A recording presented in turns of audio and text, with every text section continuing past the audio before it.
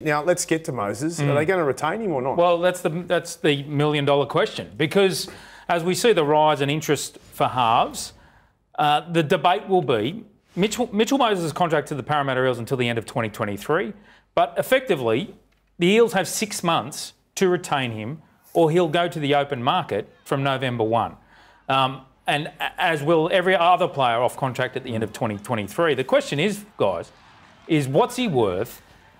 And the understanding is, at this point in time, is that the Eels will have to get to around that $1 million mark to retain him. Now, that's the debate. Is he a $1 million player? Well, he knocked back $1 million from the Broncos. There you go. So he's going to get it. Yeah, he knocked back $1 million from the Bronx before they signed Reynolds to stay at Parramatta. What we all know is happening is that Dolphins are now in the market and are still desperate to sign a marquee player. And if they can entice Moses to get out of his contract, I think a year early, I think there'd be a conversation they'd have. I think as they get closer to November, that the Dolphins are going to have to try and pull an ace out of the sleeve somewhere. The early indications are that Moses will test his worth on the open market, so he'll go to November 1. Now, guys, we have seen what has happened in the past with the Eels around contract situations, and certainly around semi-final period. And that will be a fascinating process if Mitchell, one of their biggest names, declares that he's going to go beyond the finals to test his worth. They need to keep him. They need to keep him, but he's entitled to go to market and get the best price he can. Like, I totally agree with Parramatta players. Come in now. Yeah, but players are entitled to test the market, and you'd be mad if you didn't. And then ultimately, he'll have to make a decision if there's an offer out there that's better than what Parramatta can afford. But you're 100% right with Parramatta. After losing Reid Marnie, they can't afford to lose Mitchell Moses.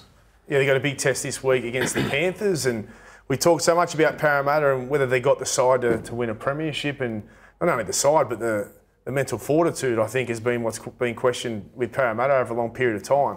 Is this week a really important game for them coming off that loss last week against the Cowboys? It's important to see how they regroup.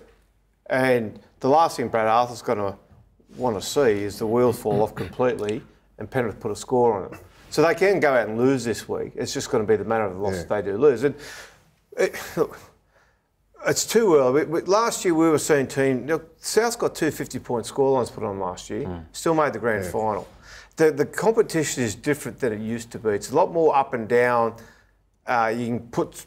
Momentum is so important these days. If you get in one of those games like we've seen Penrith do continually with teams where they just lock them down in their own quarter and they're struggling. Penrith are playing games where the opposition's getting 4 or 5 tackles in their half. You know, in the whole half of football. So Penrith could do that to you. I'm not too concerned about Parramatta. Parramatta's still a building side, and they have still got injuries. They're still coming back. Opacek's back from injury, straight back in the centres. They're still skinny out wide. Parramatta, they've still got 3 or 4 players still to come back out there.